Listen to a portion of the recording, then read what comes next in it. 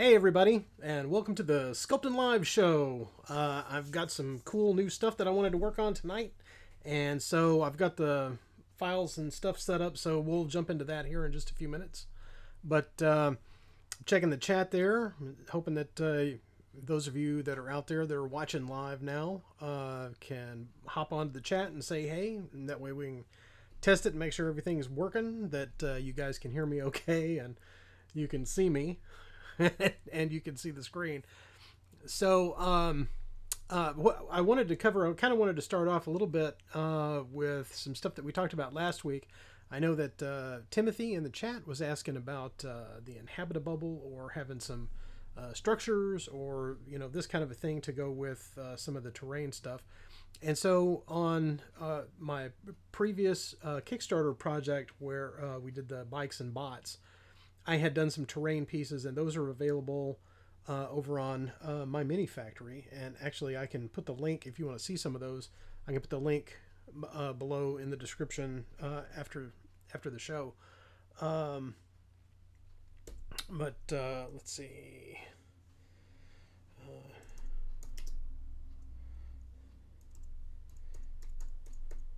I'll make a note here, so I'll make sure that I can get that link. But one of the items was was the inhabita bubble, and it's kind of a modular structure that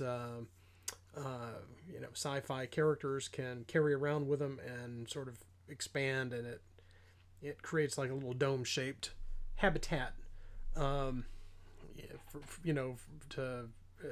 keep themselves out of the elements and that sort of thing, and it makes a cool little piece of tabletop terrain. And so I had gone back to the files and looked at that since we were talking about it in the last episode.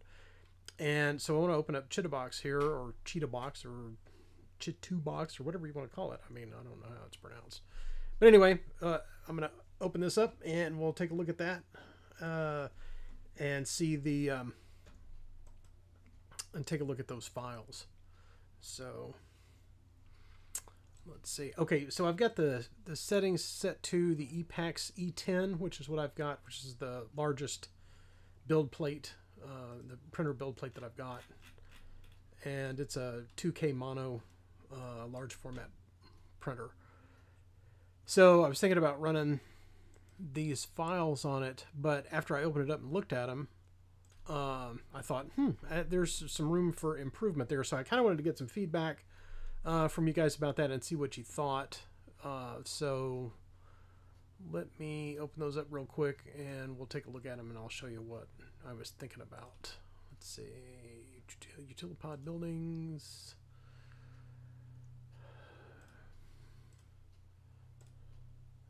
Okay, so we'll open up the base first.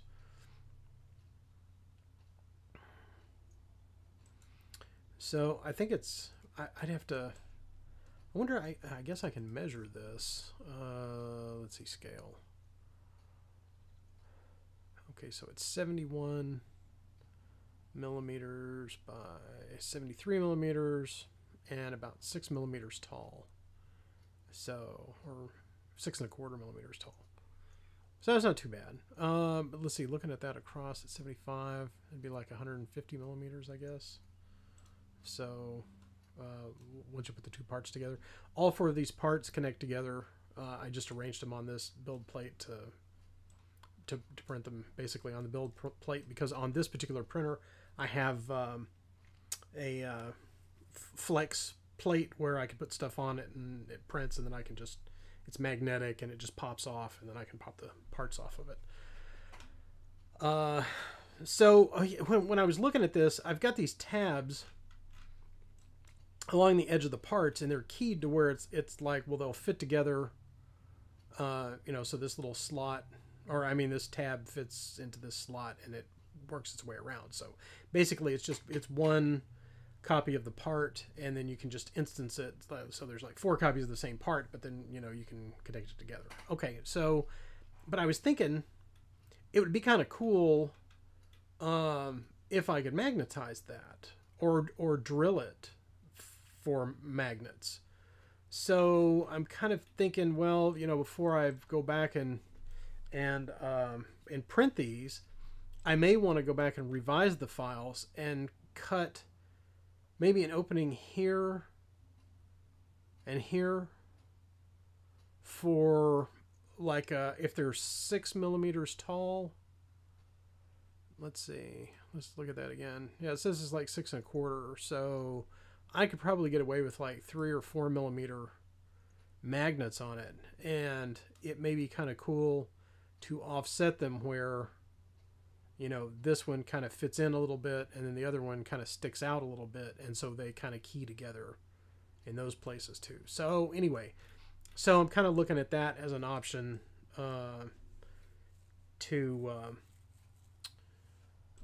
kind of revise these files. And anybody that's downloaded them already, you know, like from the Kickstarter or whatever, it's like, well, I'll just upload the new versions of them to my mini factory, and then you can just download them again and get the new updated versions.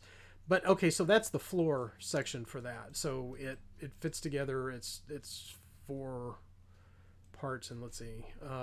So it kind of goes.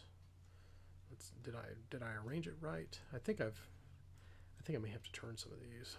So let's go the other way. Yeah.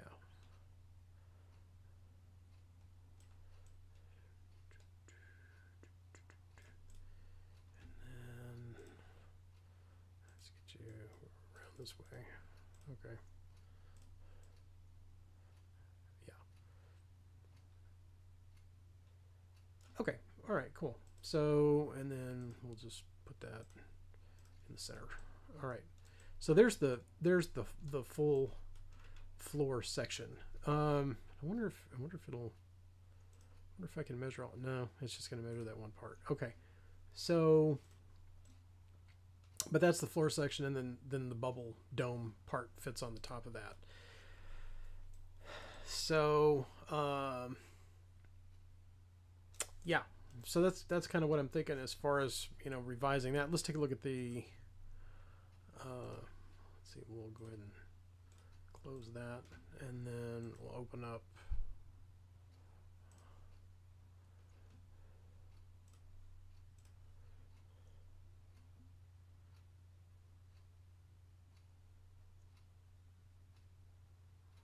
What's it thinking? Wow. Okay, there we go. Yeah. So okay, so there's the wall sections, and let's see if I can arrange those a little bit. Where, let's see.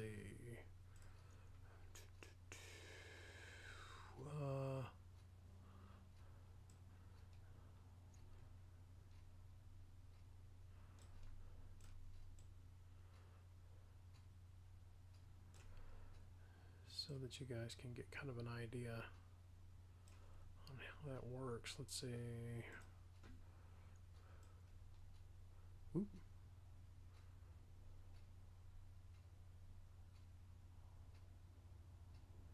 Yeah.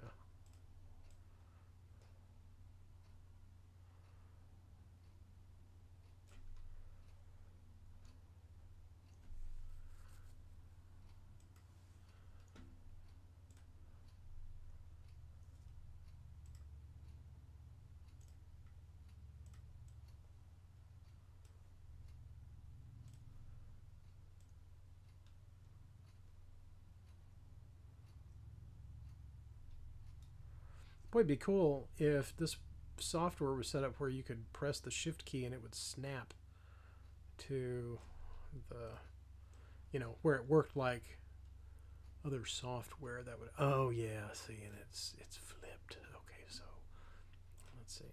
Let's mirror it back. Okay, there we go.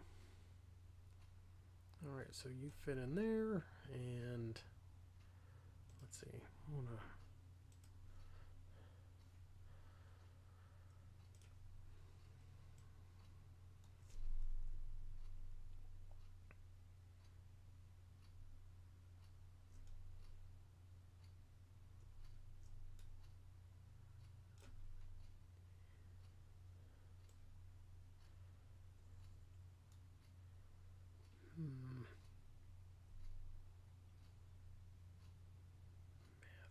Maths.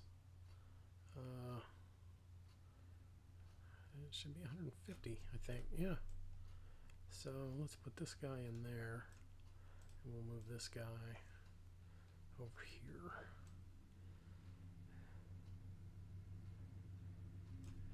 And the cool thing about these is, like I was mentioning, is that the panels are modular.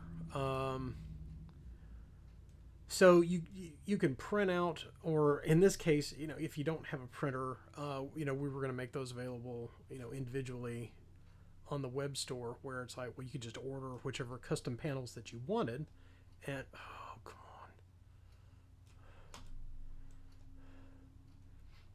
on, and then you could customize your own inhabitable bubble however you wanted to set it up. So let's see. Ooh.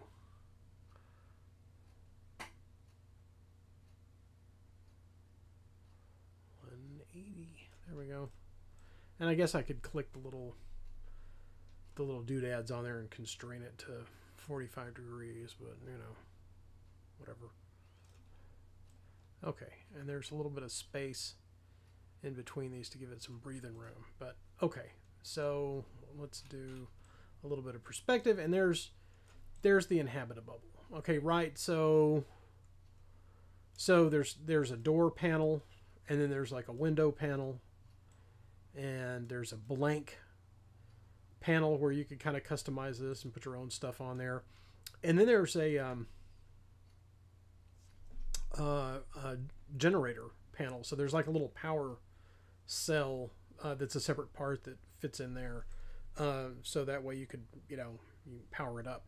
And then there's another separate part that clips in here, that's got like a little flat sort of a recessed top area, so that way, you know, you could put your sensor array, or, you know, put an observation area or whatever on the top of that if you wanted to, so that it's relatively customizable, you know, depending on how you want to set it up. And all of this, like once you glue it together, or you know, whatever. And there again, it's like, it would be cool to kind of engineer, you know, some magnetic connectors on it where it clips together. It's already got these like overlapping keys where all of the panels fit together already, so you can just kind of glue them if you wanted it, you know, as a permanent dome structure.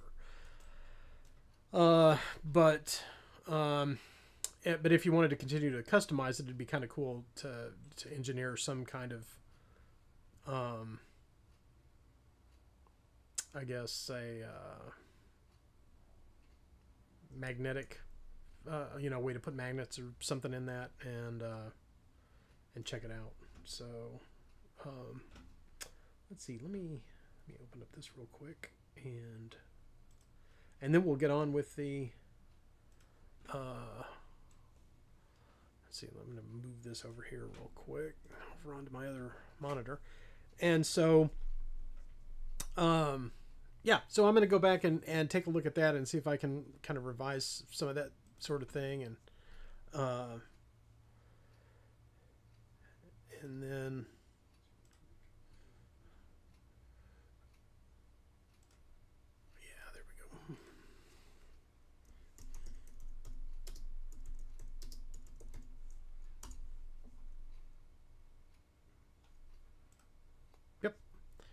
There we go.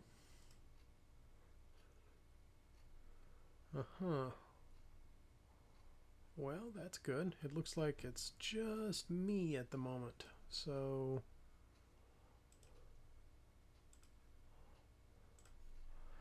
all right. But the chat's working, so I know that's going on.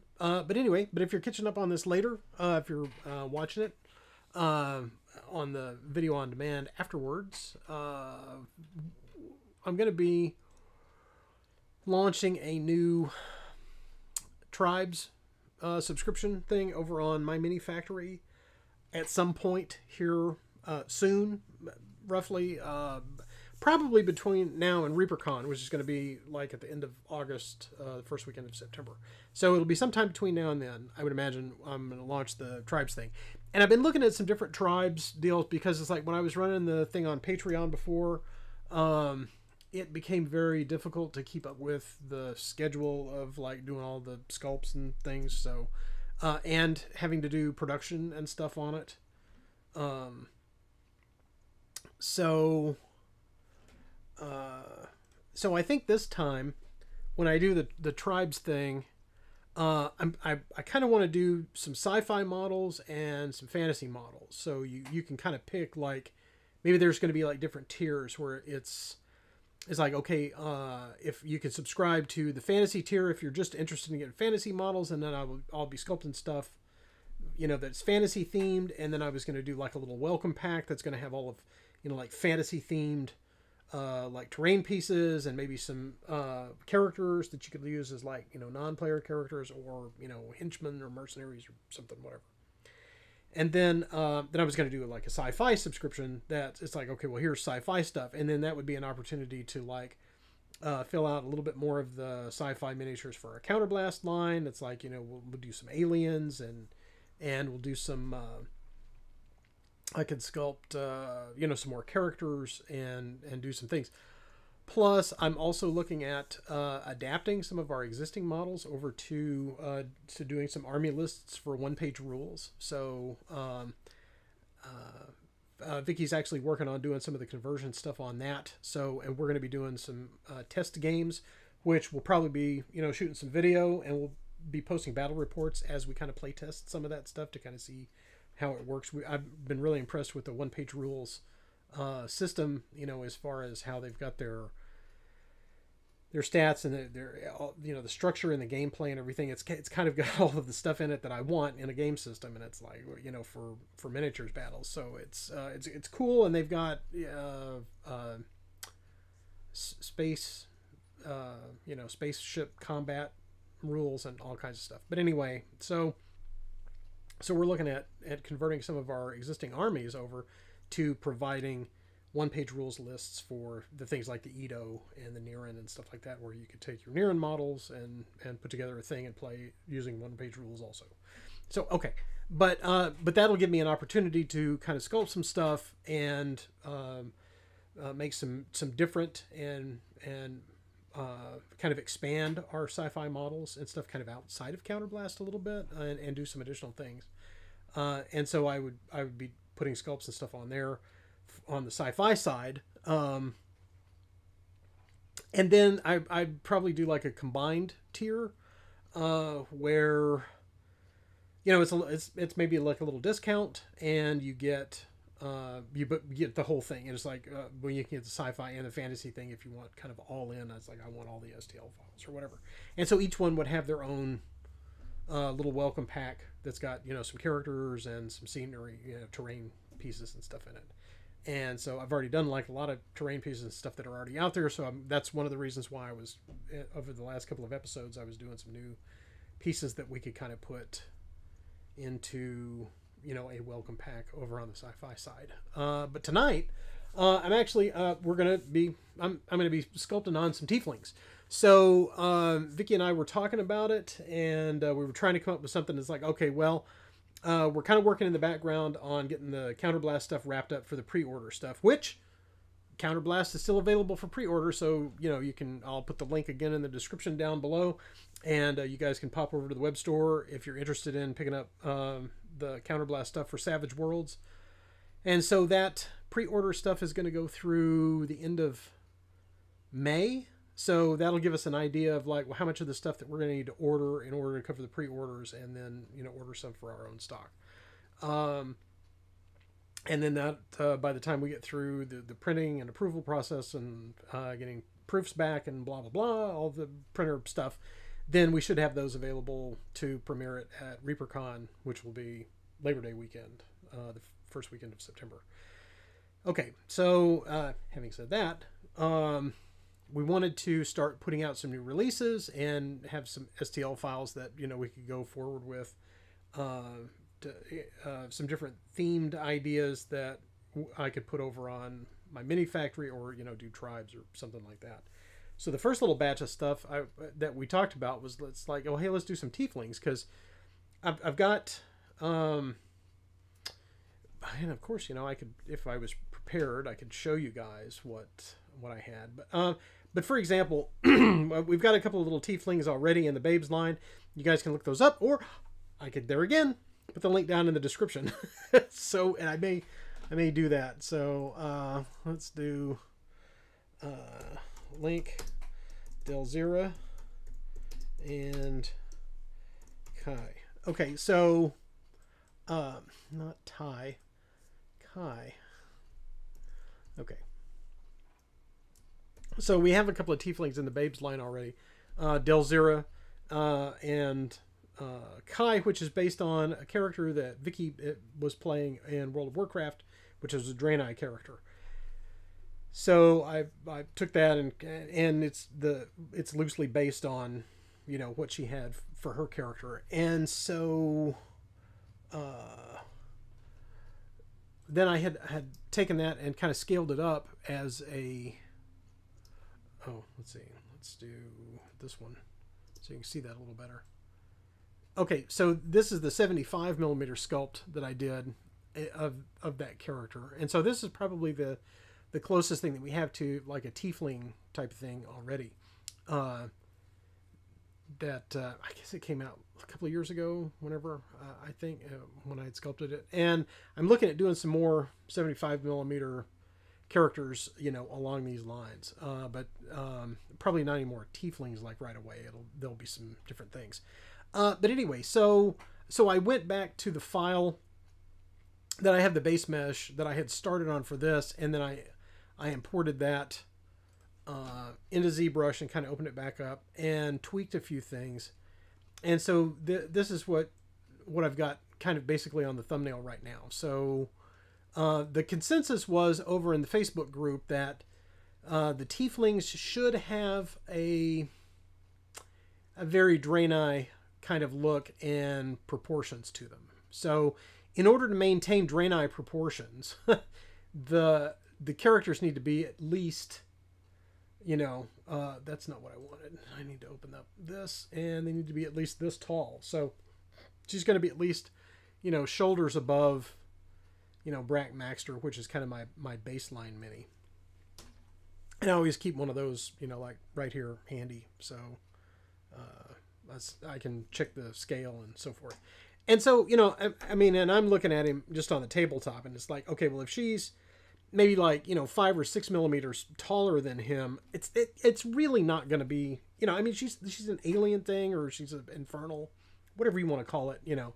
So it's really not going to be too far out of proportions for the character, or to fit in with, you know, other models in the same scale. So and since it's, you know, for those of you that want to download it and print it out, you know, yourselves, then it's not going to matter, because you can just rescale it, you know, for whatever size you want in your slicer and print it out, you know, however tall you want. So but what I'm thinking about is that there's probably going to be 3 different characters in this, and so I'm looking at different classes, different, you know, body types, and, you know, some different aesthetics and things. So I had downloaded a bunch of reference material over on what is it, Pinterest? Yeah. So I downloaded a bunch of stuff on Pinterest, and let me just open up a new tab of that and put that over here.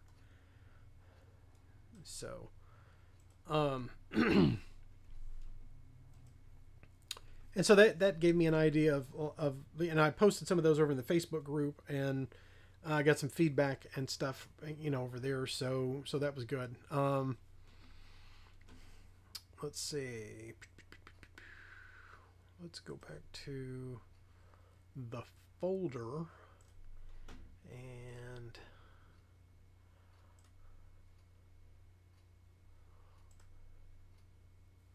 I don't even know where those are. Yeah, here we go. So, and I don't really want to put the reference up, you know, because I don't have I'm not actually copying the art. It's basically, it's inspiration. It's like, well, this is what other people have done. It's like, ooh, those are cool ideas, but these are the ideas that I have, and I kind of want to go so that I'm specifically not copying anything particular. So, I mean, but it's kind of hard because it's like, well, it's a female with, you know, digitigrade legs and hooves and stuff. So it's like, well, that's pretty common as far as the Draenei and the Tieflings go. So anyway, so I'm gonna jump into this and create a couple of different. I want to do a couple of different sets of horns. Well, I'm gonna need 3 different sets of horns anyway, because if I'm gonna do 3 different kinds of characters, it's like I want them to all be different, or the horns, anyways. So what I have right here is it's basically just this is well, if I can get a spam call. Okay, so this was just a test that I had done just to kind of see. Oh, man, there we go.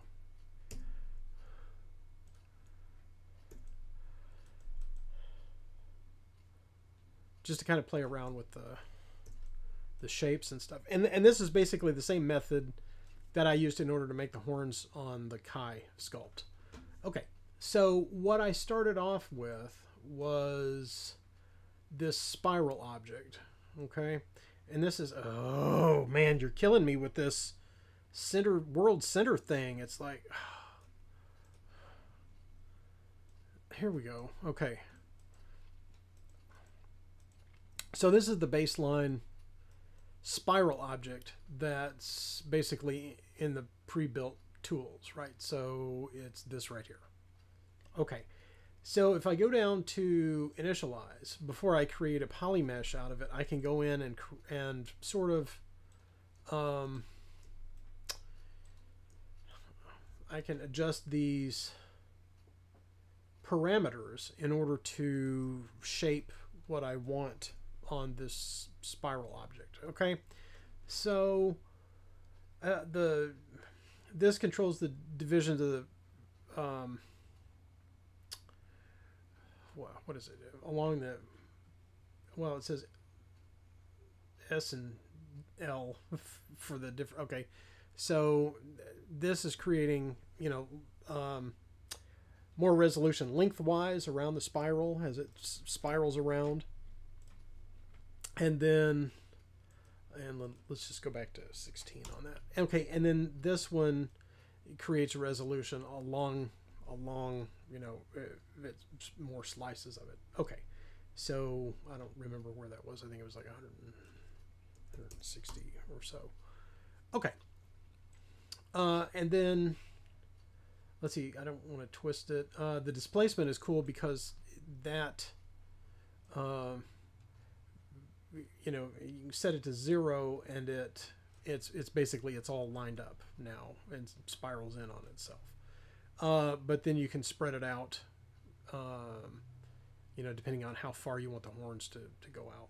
In this case, horns. It's like you could be making a seashell or you know, any other object, you know, using this particular technique. Okay, so that's the left and right axis on it. It's basically it's laying on its side like this right now. This is how we're looking at it. Okay, but I don't want to move the object or anything because it's got UVs already mapped onto it just as a default, and I want those UV coordinates mapped on there because the default settings, because we're going to put a texture on it, and that's going to be important in the later steps. Okay, so let's see, what's this radius? Okay, so it's gonna thicken it up, which we can do later with inflate.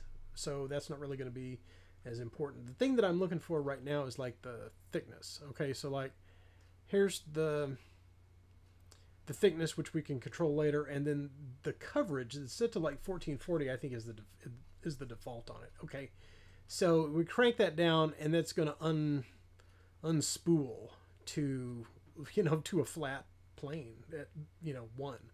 Okay, so you can do, you know, like a tapered horn, you know, up to a certain point, and this sharp point that it comes to, that's not good for printing, and so we're going to trim that off later on when we get the textures and stuff done, because I'm going to remesh this. Okay, so this is still a live object, and until we create a polymesh out of it, then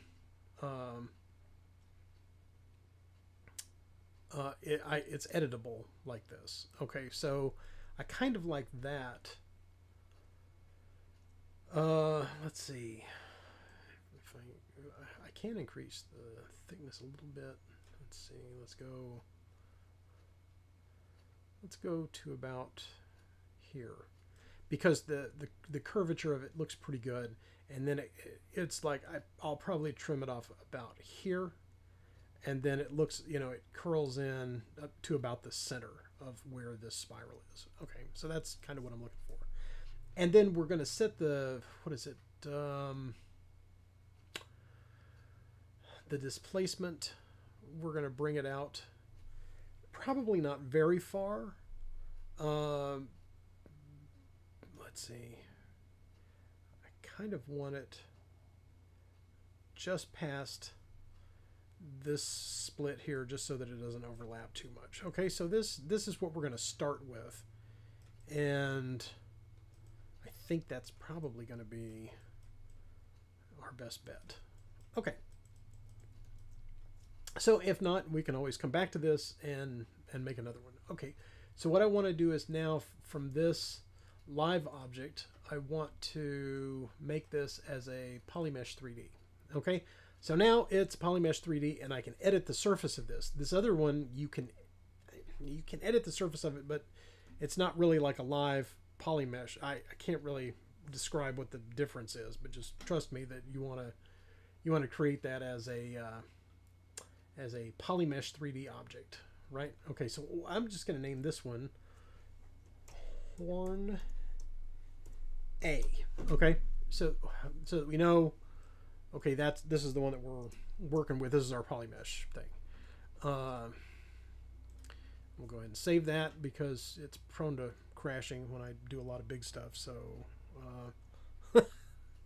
not that this is big stuff yet, but anyway, I want to save my files regularly so that I don't lose any work. Okay, so now this relatively low resolution mesh, which I can show here. Okay, well, here's the mesh on it. Okay, so what I'm going to do is I'm going to crank up the resolution by going into geometry, and I'm going to divide this up so that we've got some space to work. Okay, so I've divided it. It's got 5 subdivision levels, and it's cranking at about almost 650 active points.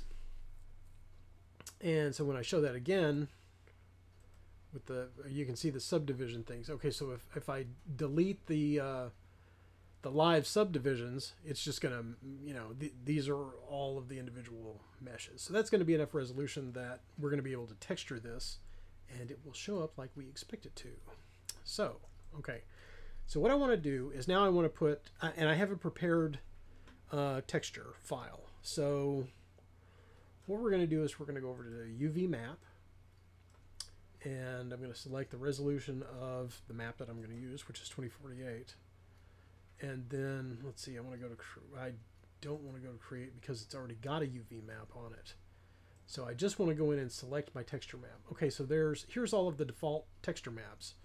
But the one that I have in mind is one that I got as part of a texture set that's got stylized textures and stuff in it, and it's this alpha here, which I've named horns, but it's just roof tiles. It's like for shingles on the top of a roof, and I was like, man, that looks really cool. That would look great wrapped around a spiral as horns and stuff. So that's the one that I'm going to use, and this is how it maps it on there. Now you can see that it's like it starts here and wraps it around this way, okay, and it tiles it all the way around seamlessly.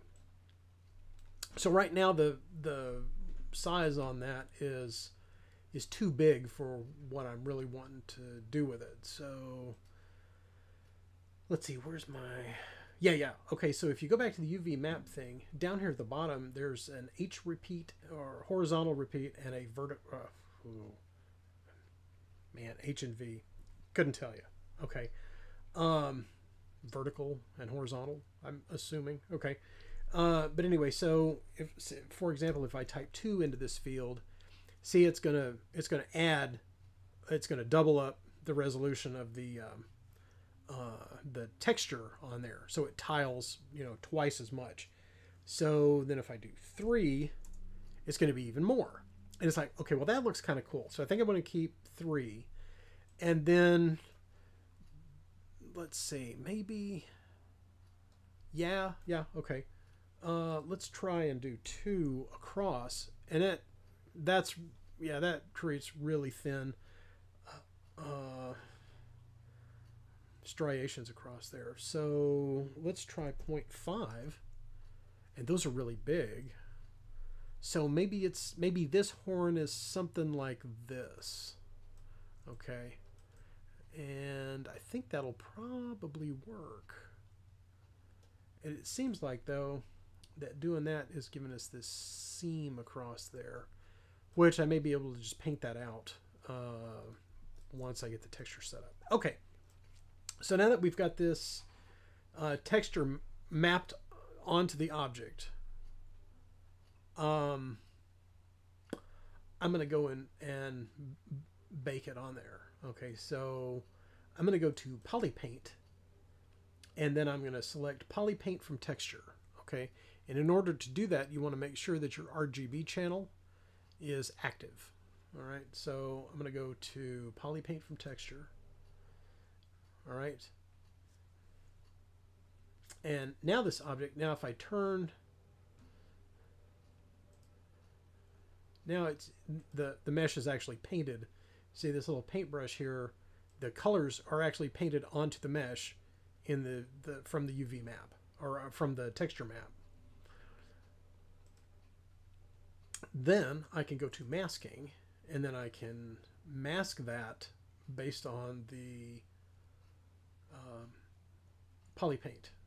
So I'm going to go to mask by color and mask by poly paint. Okay, that you would think that would be the one. You actually want to mask by intensity, because that's going to give you a gradient of the map across there. So I'm going to select that, and you can see it shifted to a little bit darker on there.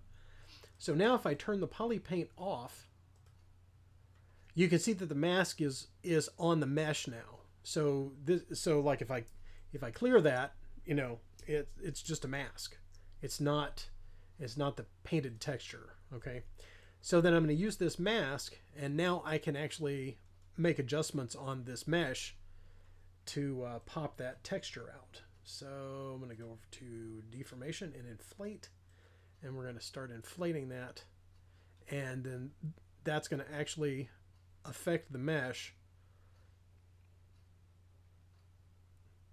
based on the masking on it. So I think probably about there is going to be as far as I'm going to want to go. But you can see there's all these really cool cracks and ridges and so forth in there, and you can see that, like I was talking about, when you get down here to the end of it, so like I accounted for this thin part that was like really sharp at the end of the horn, because I want to trim this stuff off to about here, and then we'll put a little cap on that and work some texture into it so that it'll blend in with the rest of the horn. But so now that we've got this set, I'm going to clear the mask, and that's going to be our horn texture for this particular tiefling. Okay, so now I'm going to take horn A, and I'm going to go back over to our let's see what I want to do before I do anything to this mesh is I'm going to actually save this out as my tiefling base mesh, because I'm going to want to come back to this right here and start from scratch again, you know, using this base mesh to make another character later. So let's go up here and save as, and then we'll go to my Tieflings folder, into figures, and this is going to be our Tiefling base Z tool. Okay, so now that I've got that saved out, I can go ahead and start working on this and sculpting on it, and then I don't have to rebuild this again when I go on to work on the next Tieflings that I have in mind. So stay hydrated, folks.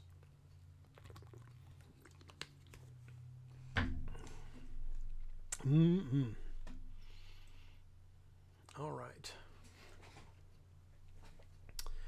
So now I'm going to import. I'm just going to go ahead and delete this part now. So delete that horn. Okay. And then I'm going to import horn A. So I'm going to insert and then go over here and select horn A. And you can see that it's oriented and it's a lot larger because it hasn't been scaled to fit this yet. So so now we can go back and start arranging things how we want. Let's turn it around here. And actually, yeah, I'm going to go ahead and scale it down a bit.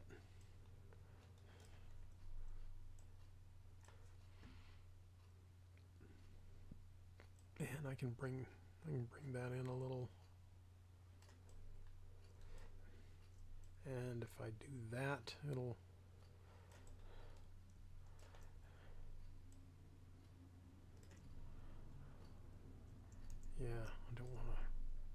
I don't want to inflate it too much because that's going to round off a lot of the sharp edges that we want. These crisp edges on around the horns. Okay, so I'm just going to roughly position that there, and then we'll go ahead and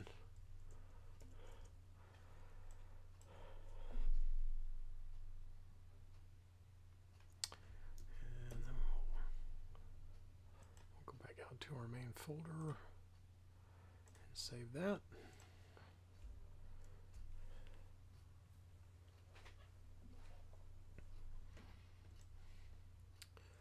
Okay, so let's see if I can trim off some of this here and kind of clean that up just a little bit. Okay, so I'm going to mask off this part. So what I'm about to do won't affect any of this.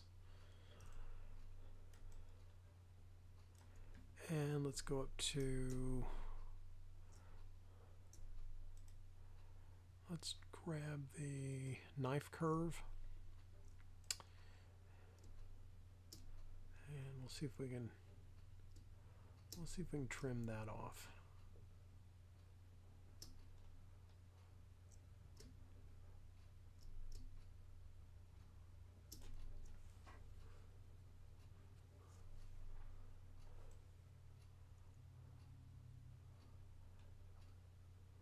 Yeah, pretty good. Pretty good. Okay. So I'm going to select, there's some little leftovers out here. Okay. So, and the best way to get rid of that, or the easiest that I've found. Now, if you guys have got a different way to do it, be sure and put a comment on there. But let's make sure that all of our things are grouped. These are all separate groups now. I hit auto groups, and all of the individual pieces, since this is all one piece, it's going to be grouped together. These are now separate groups. So if I hide that, okay, then I could go delete hidden and get rid of that trash that was, left over from trimming that off. Okay, so now we want to cap the end of that and kind of sculpt a little bit of texture into it, and then we'll merge it all together. And then I can just do that once, and then I can instance the horn back across, and then we can make some more adjustments and stuff. Okay, So let's see, what I want is, let's do a sphere, and let's insert sphere.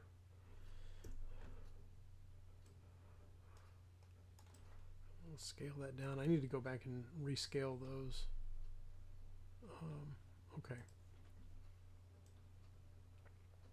So they're not so large whenever I import them. All right.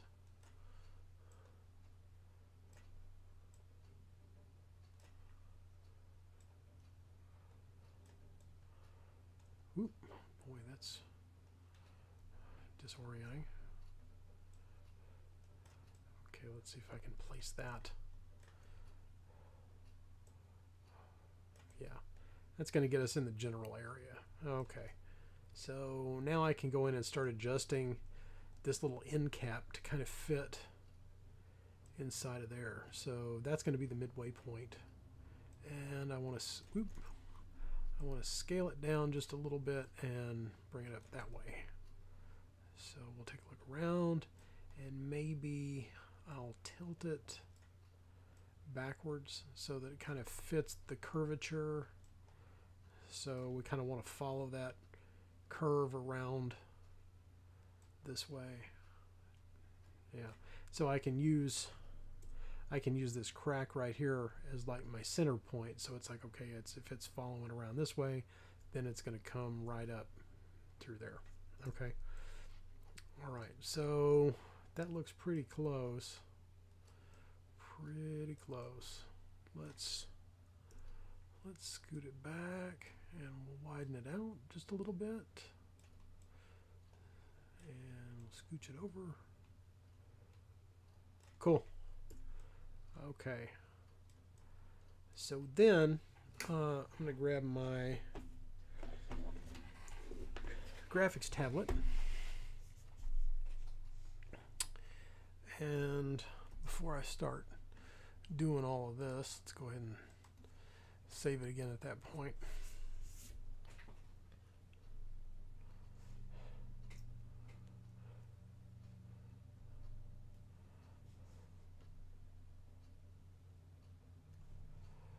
Okay.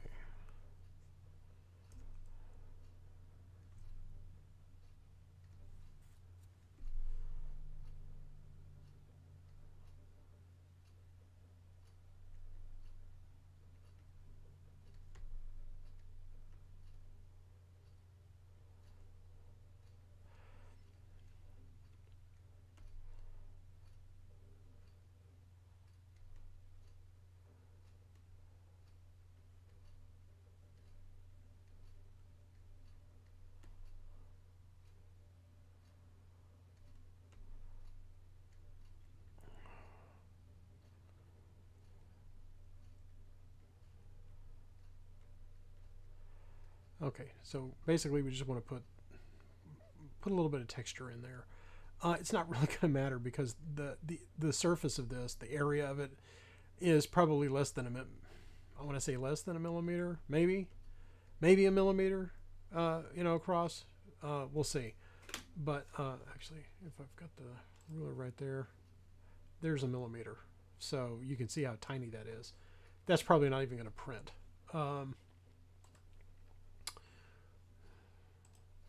Okay, so let's turn that back off. Okay, so, but we didn't want to leave all that junk, hanging on the end of it. So, okay, so what I'm going to do is I'm going to merge this horn down together. Yeah. Okay, so now they're all on the same subtool. And we'll go ahead and polygroup it. Okay. So I'm going to go over to geometry, and then let's go to Z remesher. And actually what we want to do is we want to dynamesh it all together first so that it's all one mesh, because right now they're still two separate objects even though they're merged together. Like if I could still go back and separate those out, which is not what I don't want that. I want it to be eventually I want the whole model to be a watertight mesh so that there's no holes in it that causes errors in printing. Okay, so So to preserve that texture, I want to ramp up the resolution on what I'm going to do. Is okay. So we're gonna run it at 1024, and it's kind of arbitrary, but it's tied into the size of the world space that you have to go in and set up, and it's all very convoluted how they've got it set up. Okay, but right now the active points on this is it's just a little over 550,000 active points. So I want to kind of keep it in that range. And I want to make sure that I select project here because I want to retain all of the detail that we've put into that from the texture map. So I'm going to pick that, and then I'm going to Dynamesh it, and it's going to go through and calculate.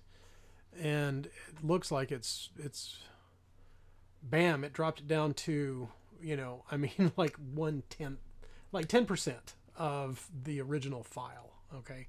So right now, Dynameshing it, it's gonna, it creates these square mesh, square polygons across the world space, up and down. And what I would really like to do is, if I'm going to go in and sculpt and do some additional details on there, I would really like to have that mesh,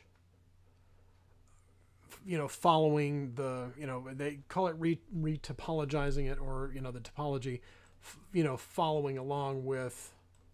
So like right here, when you look at the squares, it's like, well, they could just go straight up and down. They don't really curve along with the form of the model.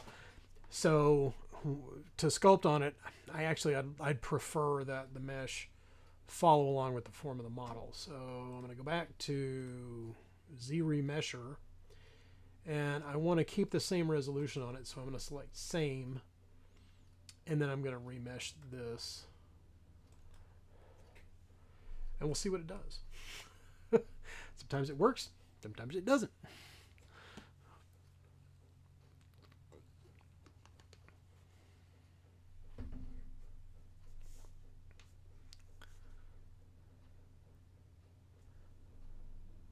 All right. It's thinking. See, now, right about now, this would be a perfect opportunity to hear, a word from our sponsors. We don't have any sponsors. Basically, this is a Bombshell Miniatures sponsored show, so I would have, ads and cool stuff that I could show you about. Hey, look at the stuff we have over in the web store and all that. But the whole show is about that, because eventually the sculpts of these Tieflings are going to be over in the web store, and you guys can either snag them, the prints, or you can pop over to my Mini Factory and download the STL files or whatever. So that's the thing. Oh, come on now. Here we go. Okay. I'm going to turn that color off. Okay, so it's smoothed it out just a little bit, but you can see that the mesh is now following along the contours of the thing.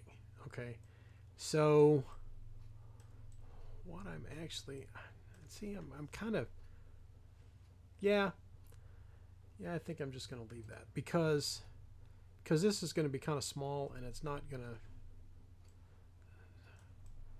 it's probably going to print just fine. So we'll try that. All right. So here's our head. And let's see how we want to incorporate that now, because I've got some opportunities to kind of do some stuff.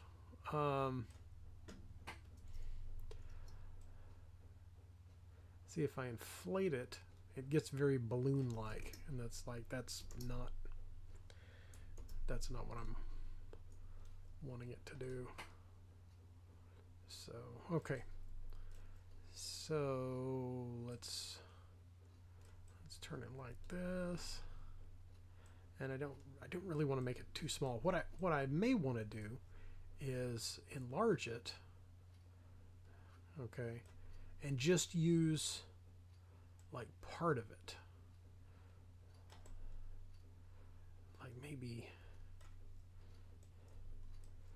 like maybe this part. So if I'm going to do that, I may want to come back to this later. So let's, well, yeah. Okay, so reorient that, and I'm going to duplicate that and put horn A like way down here at the bottom, just as like a extra subtool. So in case I want to go back to this, I can snag it. If not, then I'll just delete it later and that'll be fine. But okay. So like we did before, I'm going to mask off, where do I need to mask it? Let's see, I want to cut that away. So I want to make sure that all that's safe. Yeah. So let's mask it here.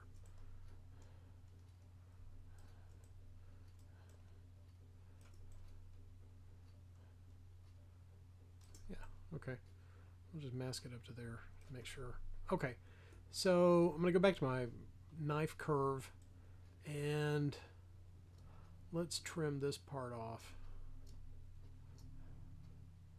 Right about there. Oh, that's not the one. That's not the one I want at all. I'm working on the wrong one. I need to go back to this one.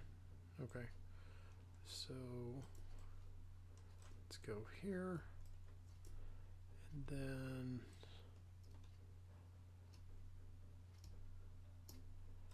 I'll trim that off.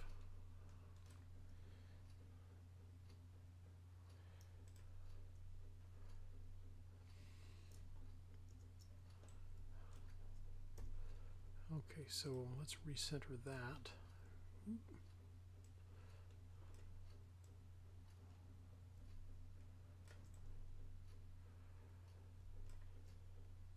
Scale it down just a little bit. And then we're going to put this over here. Maybe kind of turn it out. Because I kind of want them.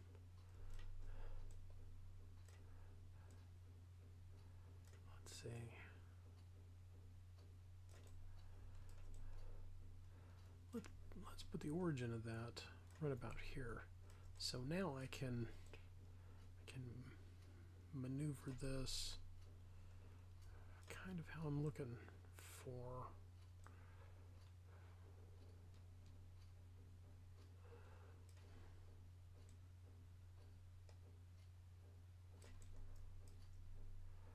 See, it would be kind of cool if they were coming more forward like that. I don't know what you guys think about that. Looking pretty cool to me. It's getting there. So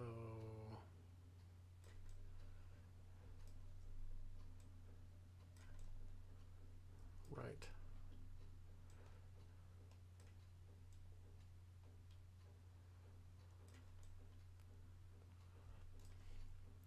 Okay. I'm not really going to worry about this connection point as far as like it intersecting where her head is, because there's going to be a bunch of hair and hairstyle and all of that stuff on there by the time it's finished anyway. But in order to get an idea of what it's going to look like with the symmetry on, or you know what it looks like across the model, let's go ahead and mirror and weld that. And it's like, okay, well, here's her set of horns. So it's looking pretty cool. I think that's kind of the look that I want to go for with this first character. So that's a good start. Okay. So we got I'm just going to rename that horns. And we'll go and we'll save Tieflings. And let's work on the face just a little bit. Okay. So I'm going to turn that off. Okay. Because this is just a base mesh, face. So I kind of want to add, a lot more character and definition to this as we're going along. So let's separate the eyes out. I'm going to go ahead and keep those visible because I want to be able to see where they are. But kind of work on the features a little bit. Okay, so that's pretty low res. It's 167, so I should be able to start kind of sculpting on this a little bit. Okay, and I'm going to turn symmetry on. So, and I don't really have a clear idea in mind of, you know, kind of what I want to do. So there's probably going to be a lot of trial and error as this goes.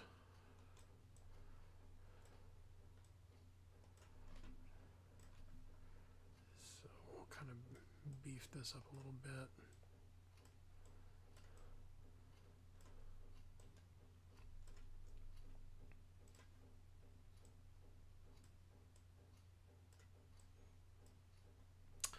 Not sure how you guys prefer your pointy ears. I kind of like the Lord of the Rings shape. They were kind of almond or leaf shaped ears, obvious, you know, for obvious reasons. I'm not too really hip on the Vulcan like super pointy tips coming off. Plus, having little bitty bits of stuff sticking off your model like that is just asking for it to break. So I kind of want to punch up the volume on that just a little bit.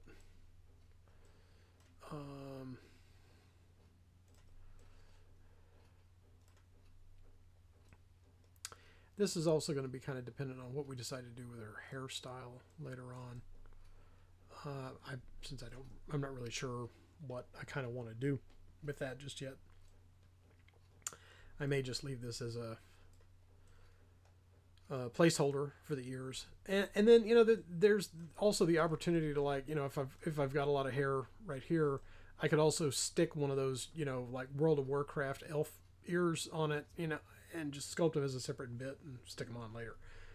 So there's still a lot of opportunity to kind of do some stuff. So let's see, let's work on see if we can start tweaking the features a little bit.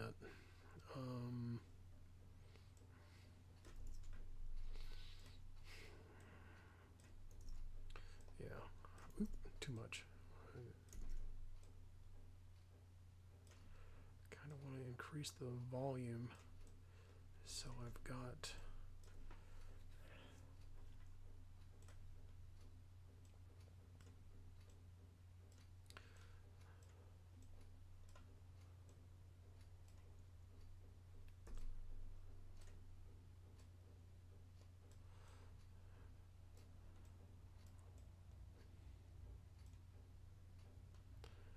do want to open up her eyes just a little bit, because this is going to be 3D printed and people are going to want to paint her eyes, so that's always kind of an important thing. And I may make separate lashes later, you know, so that those show up a little bit more.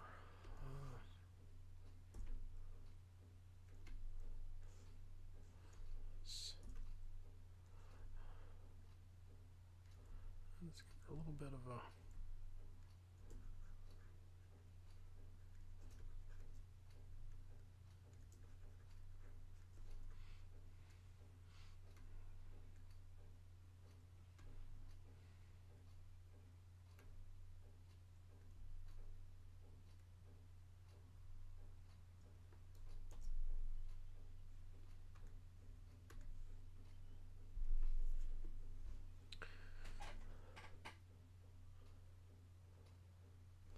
all right.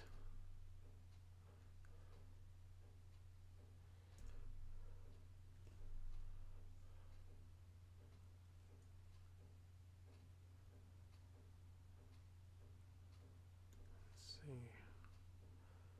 Don't want to. Yeah.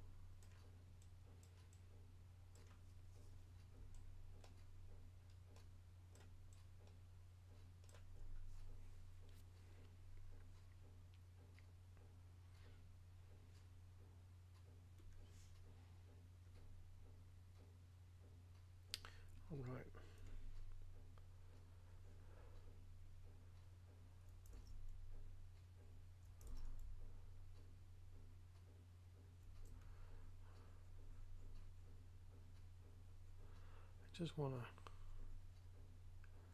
kind of crease that edge around the lower lid a little bit, so that when that prints, you can run a little bit of a wash in there and then paint the eyeball. Let's see. Yeah. So you can see that creasing and stuff in the mesh right there where it doesn't follow the form.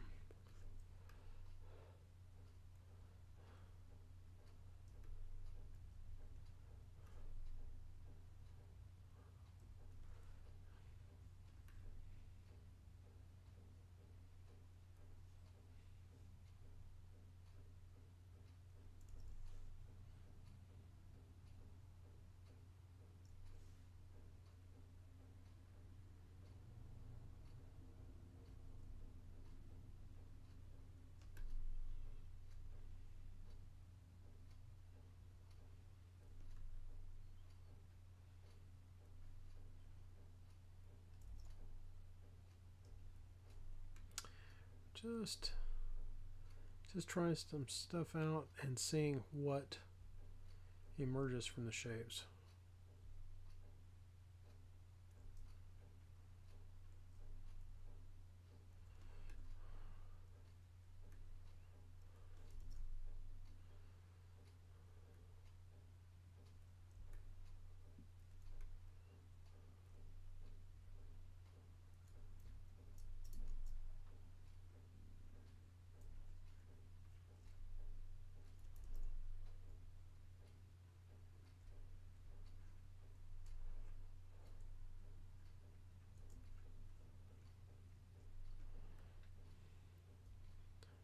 Something like that.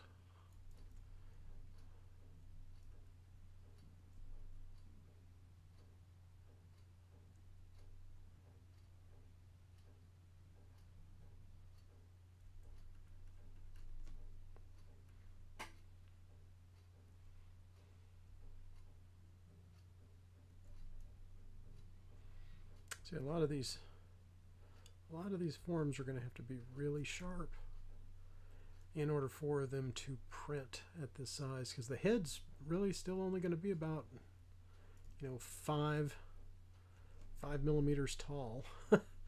So let's see, let's run some inflate out there. Yeah, there we go. Okay. So I'm kind of liking that look, but I really want to exaggerate some of this a little bit.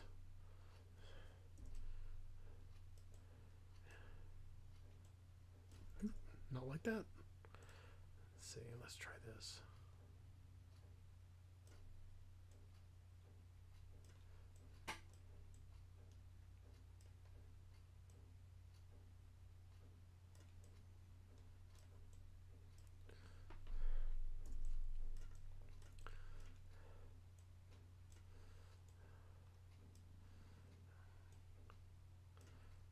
Be able to give her sharp features.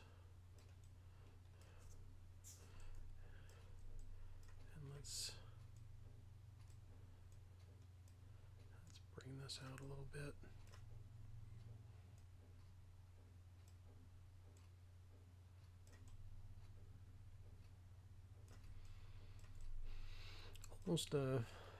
Almost an elven kind of a look. Let's see, we'll widen our nose at the base just a little bit so that this can look sharp.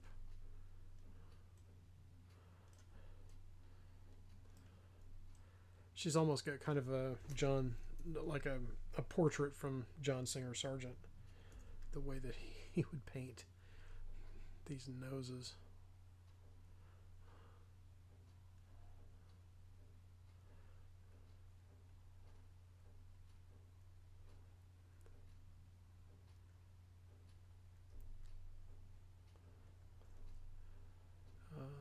let's see. Put a little bit more of a crease in this area.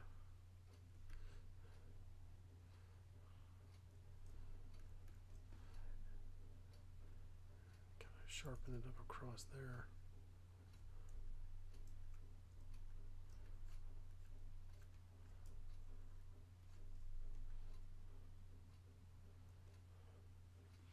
Okay, now what I want to do is I'm going to go ahead and punch up. Boy, there we go.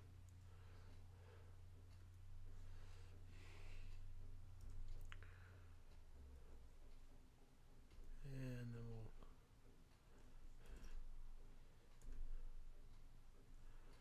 let's see if we can sharpen up this crease across the top of the lip a little bit. And I'm just using the pinch brush just to pinch that. We'll pinch this lower lip too and smooth that out. I think I need to grab the inflate brush and run some inflate across the lower lip a little bit. Smooth that out. Let's see how she's looking.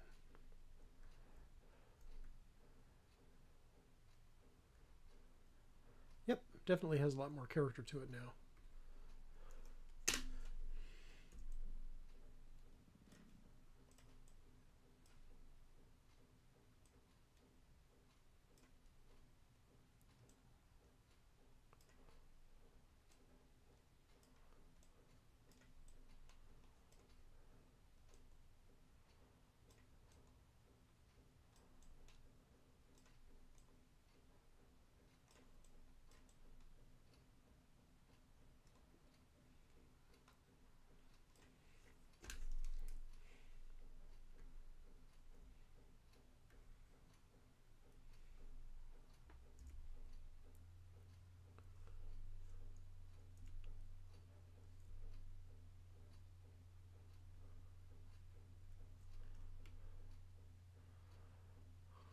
Okay, and then let's see if I can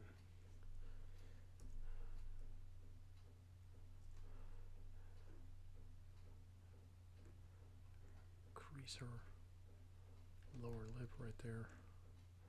Yeah. Okay, yep, I think that's kind of the look that I'm going for at this point. So and what we'll do is, let's see, I'm going to go ahead and save this at this point. And let's see.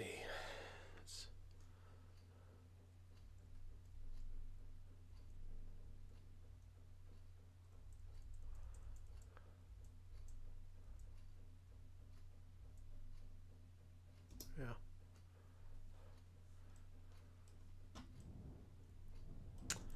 Ooh, I don't know if you guys can hear the thunder on that. Yeah. I'm probably going to be cutting this short because it's just about to come a big storm here. It was moving through on the radar. It wasn't supposed to be here until, I want to say, 8:30 or 9 o'clock, but I may wind up, calling this here in just a few minutes, depending on if it starts to to get really bad. Okay.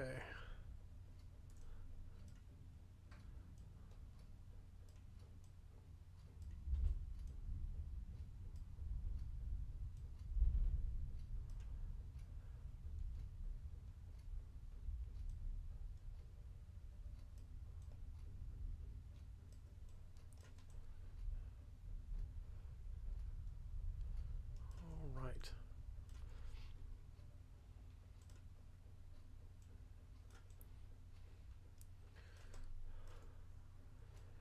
Okay, so there's one other thing that I want to do to kind of check how this is going to look. And let's see, we want to go, yeah, we'll just put it here. Insert. Okay, we're going to put the sphere in here. And I'm going to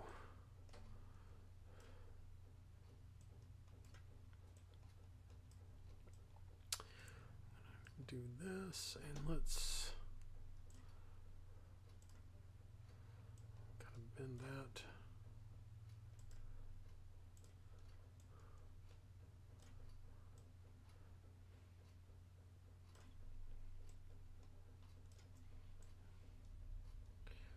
And this will just give us just a rough idea. Okay, let's go taper that out a little bit. Okay, and and she looks like she's got kind of a shroud on right now, but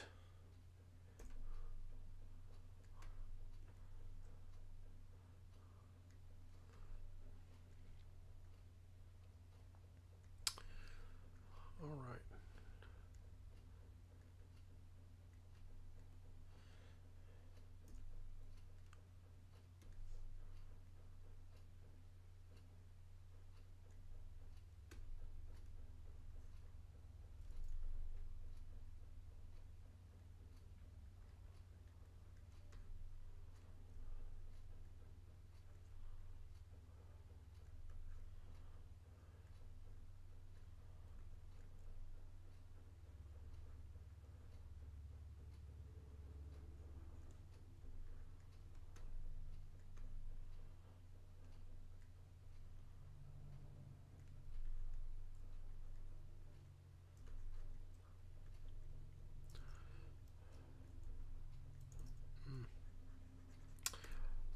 What I may wind up having to do is go ahead and remesh that hair anyway.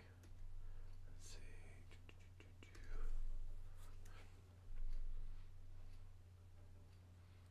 Just to make it a little bit more controllable.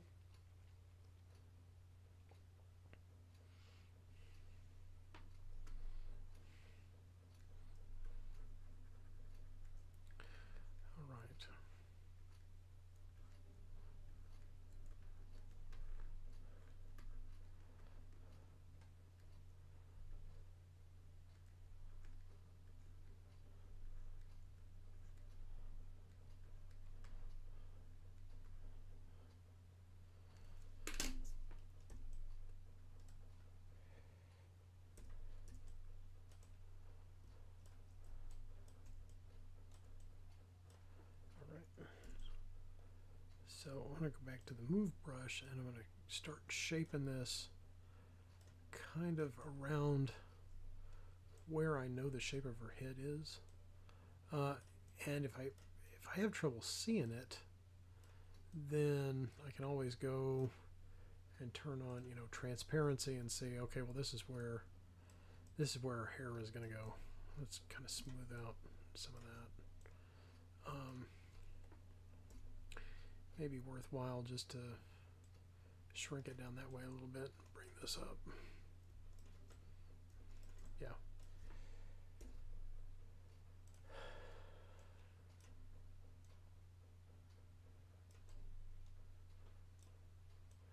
And this isn't actually probably her final hair shape anyway. This is just an idea. It's just to give me an idea of how it could possibly look. You know, once I get the figure posed. Generally, I won't sculpt hair until after the figure is fully posed and everything anyway, unless it's just, you know, kind of a temporary mesh or something that's easy, you know, to go back and edit later, because, you know, hair is, it's like, you know, like a cape or whatever. It's like, it's one of those things that is really dependent on the environment. You know, how is the figure moving? You know, how are they posed? What is going on with the gravity? What, you know, is there wind, or, you know, are they on horseback? Are they running? You know, all of that. And so, you know, all of those dynamic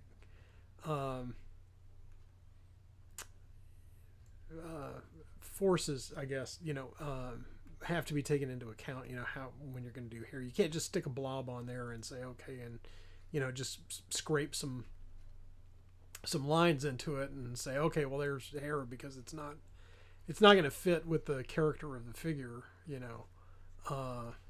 if it's just, hanging loose. It looks like it's coming through her eyes. Oh no. Okay. So let's get rid of some of that. Knock that back.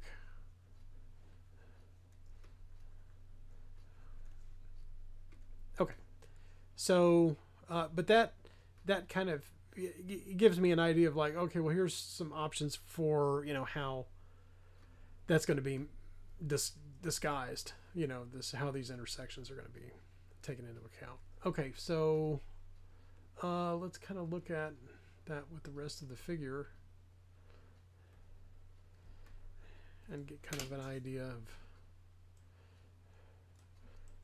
how the character is coming along. So I think she's starting to develop quite a bit of character. And see, that's what I'm talking about. It's like, okay, in relation to the rest of the figure, the hair looks weird, sticking out of the back like that, because there's no, there's nothing affecting that. So it should look like it, hangs a little bit more naturally there. So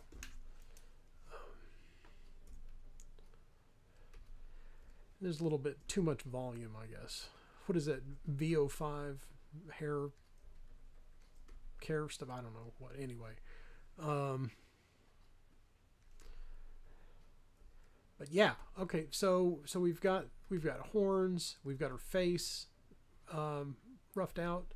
I may go back and kind of tweak a few things still, in this area, and but like this part is done. So I think she's going to wind up having, armor, and I may do some chainmail or something, like a loincloth, chainmail type of thing. I'd really like to see her armored as like a paladin, anti-paladin kind of character. So I think that's what I'm going to start off with kind of on this. So she'll have armor and a sword and that kind of thing. So I'll have to kind of decide, how I want the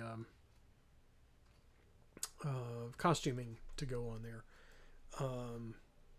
And then, is she going to have, armor, down on her lower legs, or, am I going to do fetlocks and stuff on there like I did on Kai, or, or just leave them, kind of like this. So I don't know. And that's the cool thing about kind of working on this as I go along. It's like, ooh, as I'm inspired, it's like I can get an idea and I can try it out. Just like with the horns, it's like, well, if I didn't like those, I could go back to the horn that I saved earlier and tweak it some more, or move it around, and try some different things, or just go back to the spiral object and create a new horn anyway, which is what I'm going to do for, the other two in the set. So,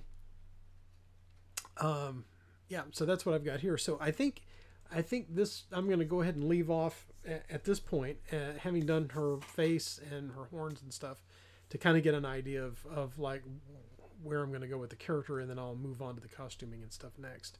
So I think that's going to be it for this session, or whatever, this week, because I can hear that it's already starting to rain out there, and I'm 125 feet from the house, so I've got to close up the shop here and head back up to the house before the weather and stuff starts to get bad out here. When it was raining earlier, the power went out, and fortunately all of our stuff is on battery backups, including the printers and everything that are running in the casting room. So so at least, the printing can continue. It's, it's not going to be interrupted, with a power drop or anything. But anyway, hopefully you guys have enjoyed, watching this part of it. And oh, hey, we did have somebody in the chat. Hey, thanks for dropping by and checking out the live stream. I appreciate you, stopping by and taking a look and all that. And I will be back sculpting maybe some more Tieflings again, depending on how many I can get done or how far I can get on it. Next Wednesday, 6 p.m. Central Daylight Time. And I'll see if I can run a little bit longer if the weather holds out on the next episode. So Thanks for sitting in with Sculptin Live, and I will see you guys next week. So thanks a lot. Bye.